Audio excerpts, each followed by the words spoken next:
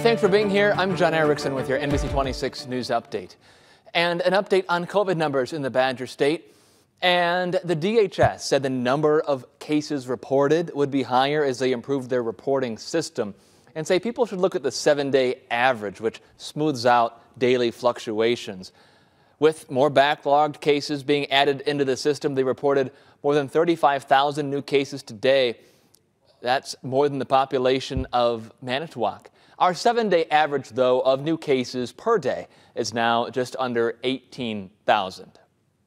And because of a surge in COVID patients, ThedaCare is now delaying all non-urgent elective surgeries across its 7 hospitals. There are nearly 95 COVID patients admitted in ThedaCare hospitals right now, the highest levels the system has seen throughout the pandemic. ThedaCare, though, will continue emergency and time-sensitive surgeries.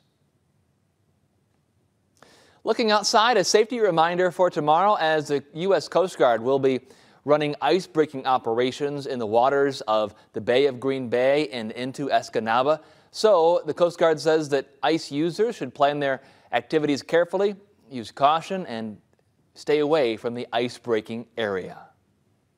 Well, time now for a check of our weather. Here's Chief Meteorologist Cameron Moreland. Cameron?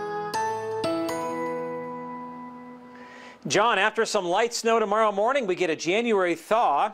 Most areas that see the snow won't see much. However, well north of Green Bay, 2 to 3 inches can't be ruled out. Colder weather behind that system for Wednesday and Thursday. Teens on Wednesday, single digits on Thursday. Morning lows will be well below 0. We warm up on Saturday, 22 for a high.